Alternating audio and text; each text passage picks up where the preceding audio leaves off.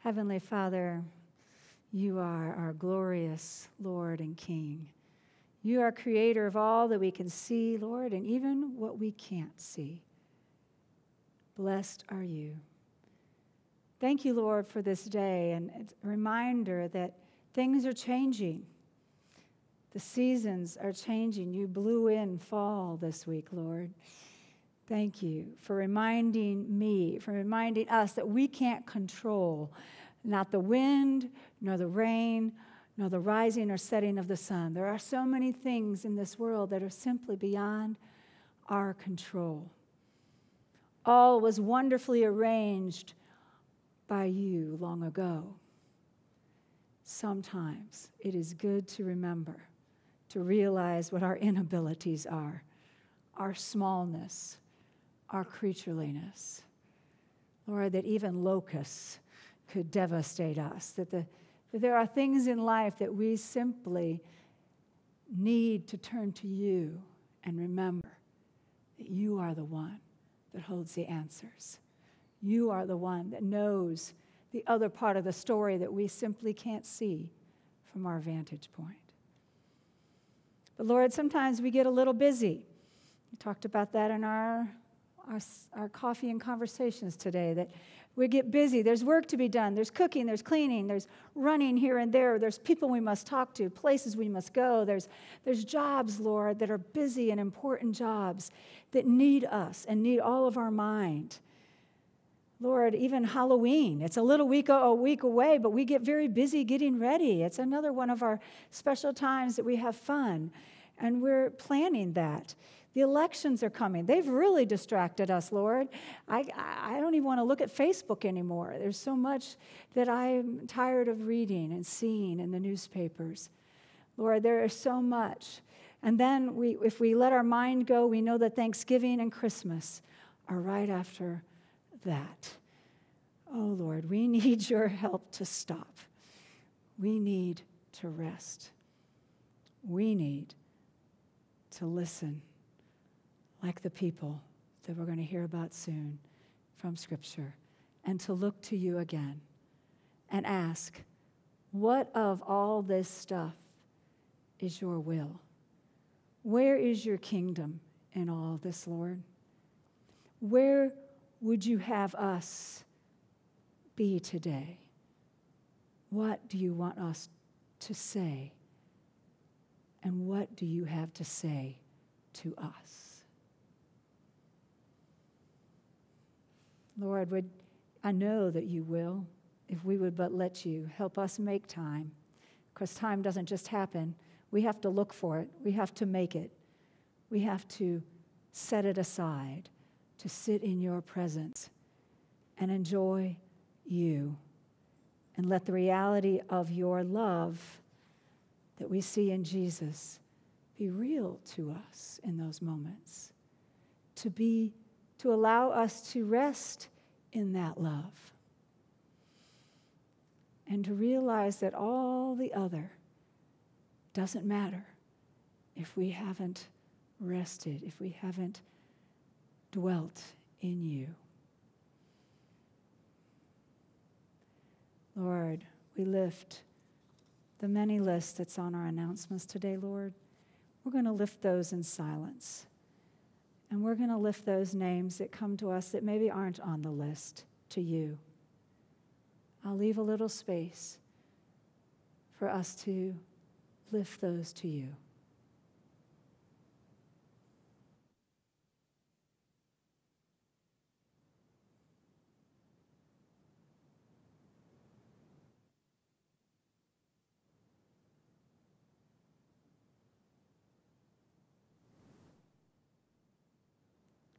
Thank you, Lord, for being with each one, each that needs your touch, your blessing, your healing grace, your mercy. We pray all this, Lord Jesus, in your name, as we pray together the prayer you taught us. Our Father, who art in heaven, hallowed be thy name. Thy kingdom come, thy will be done on earth as it is in heaven. Give us this day our daily bread, and forgive us our debts as we forgive our debtors. And lead us not into temptation, but deliver us from evil. For thine is the kingdom and the power and the glory forever. Amen. Let us sing together verse 1 and 4 of Amazing Grace.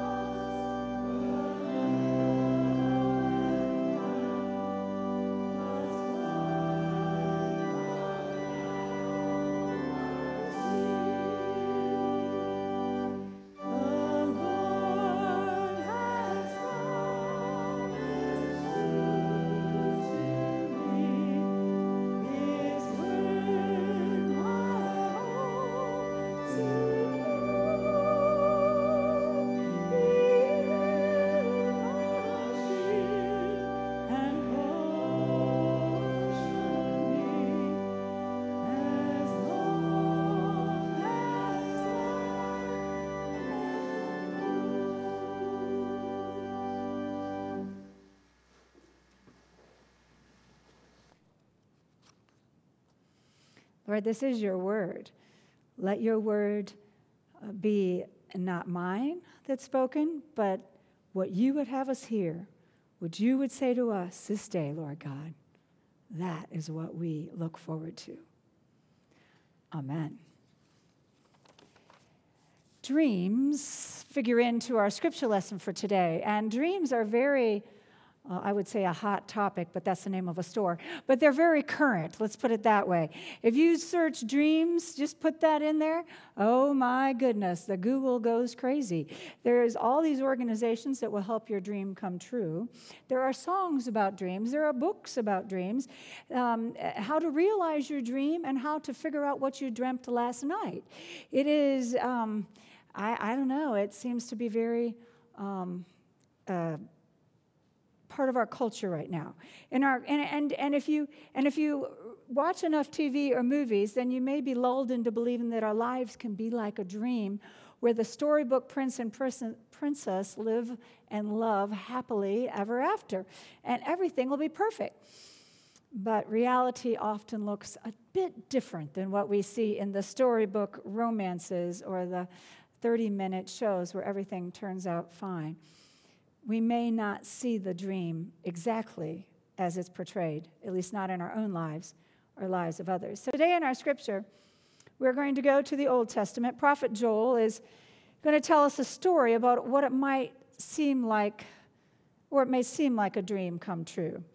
It begins, though, with the horror of locusts and the devastation, but it leads to repentance and restoration, and the wonderful gift of prophecy, vision, and dreams.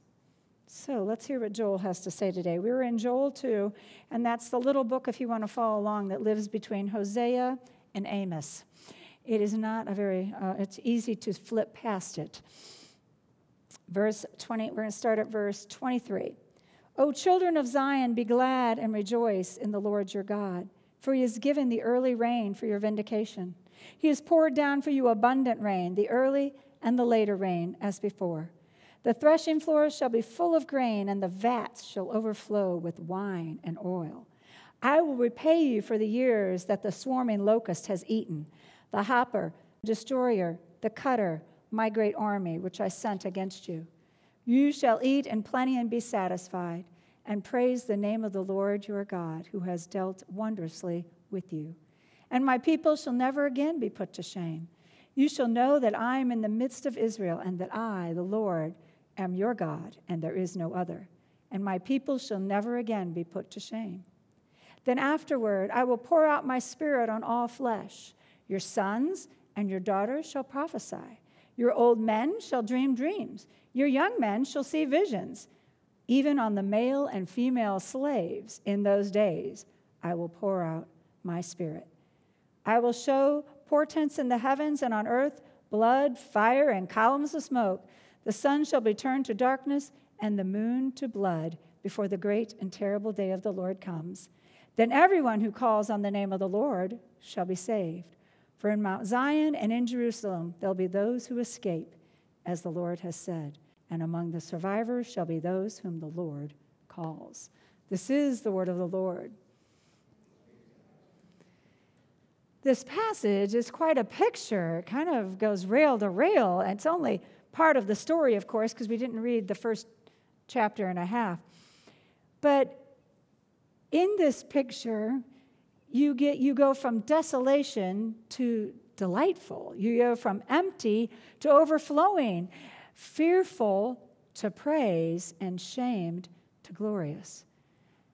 In all of Scripture, if you look at the entire, and in the book of Joel, I'm a bit inclined to see God as having a romantic streak. Now, maybe that seems kind of crazy, but I mean it in the best sense of the word. Because if you look up the word romantic as we would use it in our dictionary, it means love between two people, someone who thinks of love or thinks about love and doing and saying things to show love to someone. And now you might think I've gone off the deep end, but there are numerous scriptures in the Bible that talk about God and Israel and refer to Israel as, or Judah, as God's wife, as God's lover, as God's bride, and God's wife gone astray. Even Jesus refers to himself as the bridegroom who has the bride. Now, you can't get much more romantic than that. A bride and a bridegroom. I mean, that's like all about romance. So, and later scripture suggests that the church is indeed the bride. Some have called the Bible the greatest love story ever told. So, humor me here, but I was looking at the overall picture. God's ultimate plan or ultimate dream, because we are talking about dreams today, has been envisioning a way of life where God's story and our story come together. And if we look from Genesis to Revelation, in Genesis, in the Garden of Eden, God and Adam and Eve are all there together. There's plenty of food. The weather's good. And there's the tree of life all ready for them in the center of the garden. Revelation, there's no more tears because the separation's over. There's a new heaven and a new earth. And all those who've been washed, those who are new in Christ, are there with God. They can eat of the tree of life, live with God forever. God's great dream has come true. The book of Joel, then, it's a rather small, almost mysterious little book. It's just squeezed in there in the middle of the minor prophets.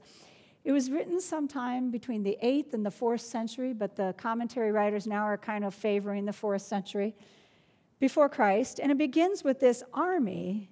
It's a very unusual army, an army of locusts. Not a very pretty picture. The army of locusts comes and it destroys everything, or is in the process of it when Joel writes to the people. And it is sort of a warning or a judgment. And God then tells Joel to urge them to come on, tell everybody to turn back.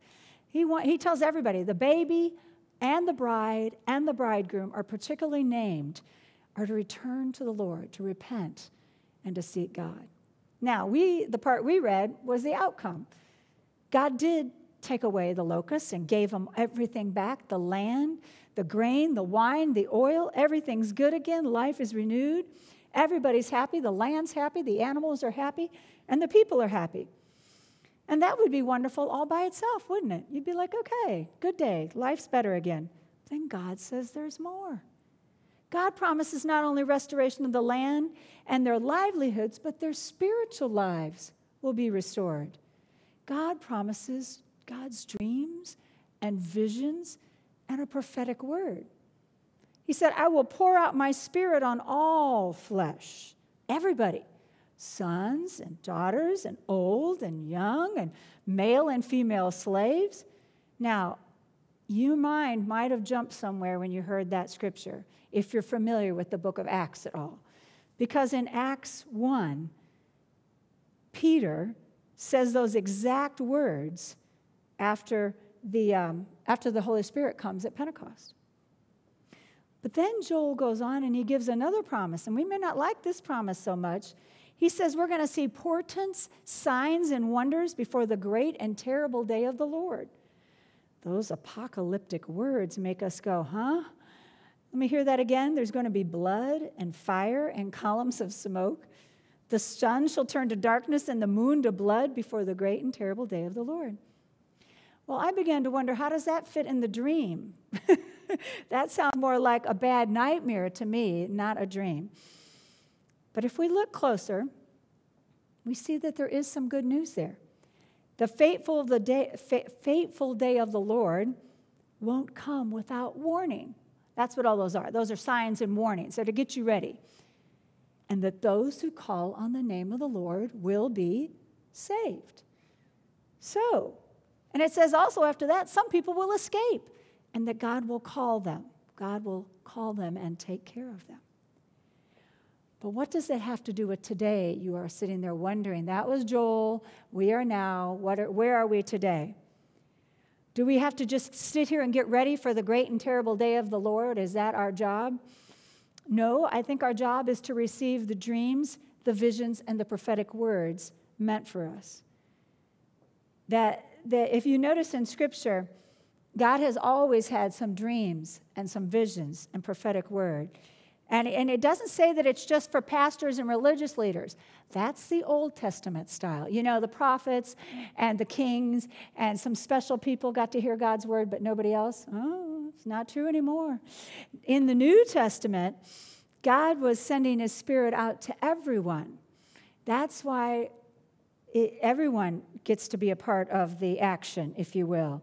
The old men, the young men, the women and the sons. So then you have to wonder why women aren't allowed to preach. But we won't do that this morning. We won't go there. That's a bunny trail. We won't go there this morning because they're going to speak prophecy. So where do you and I fit in that list? Have you found yourself in that list this morning? Because it seems like nobody's being left out. God let loose the Holy Spirit on the day of Pentecost, and God is still giving his Spirit to those who believe, giving his visions, his prophetic words, and his dreams today. God has not stopped being God, and God is still looking towards that day when the world's going to experience all the blessings that Joel talked about. There will be plenty. There will be joy. Everybody will be doing well, where there's enough for everyone. And they will call on the name of the Lord before the great and terrible day of the Lord. Now, what about Jaredstown Presbyterian Church? Let's get a little bit more specific. I realized, as I thought about that, I thought about dreams and visions. I thought, you know what? Jaredstown's had some dreams and visions of their own. And I started thinking about that because there was a dream, there was a vision, whichever one you want to call it, that people in the community that didn't have much to eat would have a place to come eat.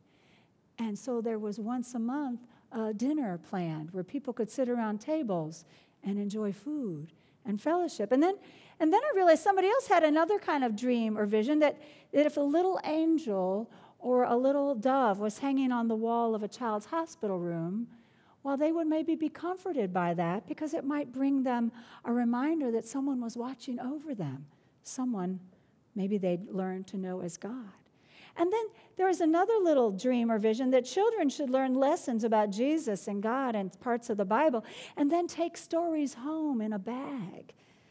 And maybe another had the thought that, well, we should do that, something for children. We should do other things once a month for children in our congregation and outside our congregation. And a couple weeks ago, we all gathered for something I strangely named called Munchies at the Manse, but we had a great time. And I asked people what they thought God's dream was for Jaredstown, because I'm asking that because I know the dream receivers are all of you. I'm just the dream helper to put things into place. And many people said, what people have often said since I've been here is that they sure hope there would be more children and families that would come to this church, and that more people would find their way. I was at a conference this past week, and so this was going around in my head. And he said, this speaker, Carl Vaders was his name. He said, getting bigger is not a plan or a vision for a small church. I said, uh-oh, that's not our plan. He said, God can use all sizes of churches for God's glory. The size doesn't matter. God's Spirit is not limited by the number of people that either fill or don't fill these pews. The disciples started out as a church of 12, if you'll remember. But if you look at that first chapter in Acts, it said their size had already increased to 120 by that time. They were 120 strong. But size doesn't matter to God. It's what the church does that matters to God. Just before the Holy Spirit came at Pentecost, right before that verse where Peter repeats Joel, it says that they were gathered, they were constantly devoting themselves to prayer, Acts 1:14.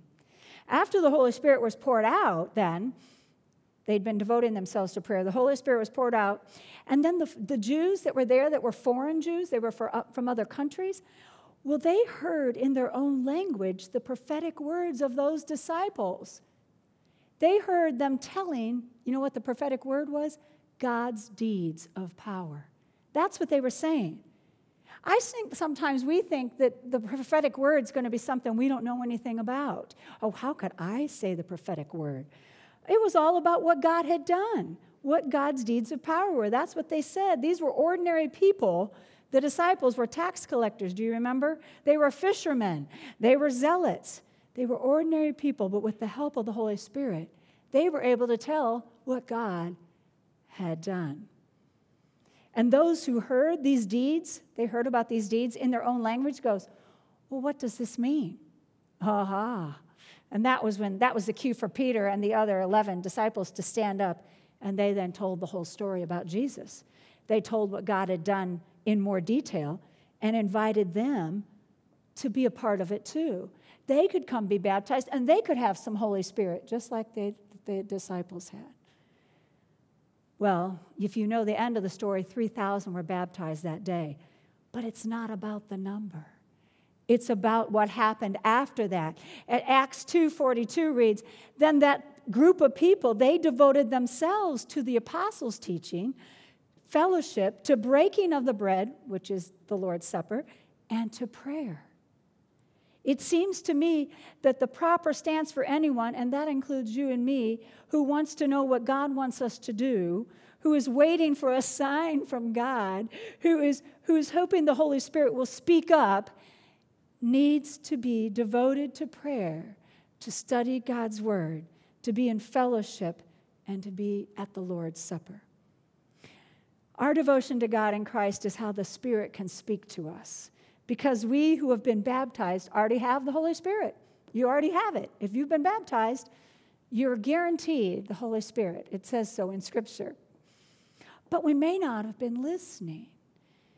We may not have spent as much time being devoted. So I looked up the word devoted because that one was really getting to me. What does devoted mean? And the Greek word is prokarterio. Yeah. That's the Greek word. He's going to say that one 3 times fast. And it means to persevere, to be persistent, to be constant in our efforts of prayer, of listening, having our eyes, being willing to have our eyes open to see God's vision, God's dream, or to hear the prophetic word. Well, I imagine you may be getting a not-so-subtle hint that the church is here to serve God's dream. That's why we're here. We're here to hear or see God's dream, or to speak God's dream. And that the word God wants people to know is how very much God has done in love for them. God wants them to live with God. So if you're going to live with somebody, you got to get to know them, right? You can't just go live with someone you don't know because I don't know about you, I don't trust you. So we have to invite people to know God so that they would want someday to live with God forever. Because God is a dreamer and God is romantic. He's a romantic with God's eyes open. God knows how we are, as Calvin would say, our depravity. But yet God in God's great love sent his Son to show us again and again and most completely on the cross how far God will go to reach us, to love us, to live with and to live within us through Jesus and the Holy Spirit. Let's devote a few minutes to prayer. Would you pray with me? God, you're amazing. And you would have us be the people with your dreams, that you would share your dream with us, that you would share your visions with us, and you would share a word for other people with us. Lord God, you could use anyone. Why would you use us? I thank you that you care about us and you care about all those other folks that maybe don't know who you are yet. I thank you that you want us to be devoted and that you will help us know what that means for each of us. And you will help us learn bit by bit how much we can trust you and how much you would like to entrust to us, especially the name of your Son, Jesus, and who he is. I bless you, Lord God, and I thank you for your grace. In your name we do pray, Jesus. Amen. Would you join me in our affirmation of faith? I will ask the question and you will give the answer.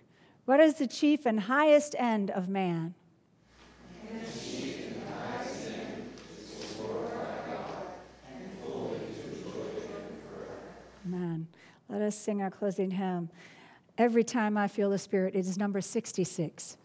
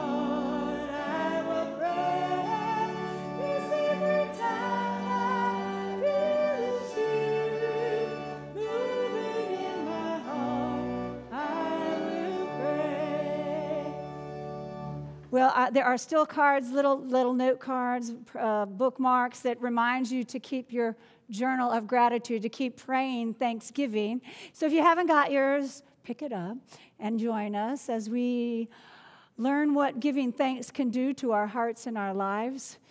And we give thanks today, maybe, as my best response to that sermon, that God loves us so much that he doesn't send locusts anymore. He sent Jesus. And maybe his Spirit will remind us that week as we go about our work, our rest, our play. In the name of our glorious Father, beloved Son, and Holy Spirit, we do pray. Amen.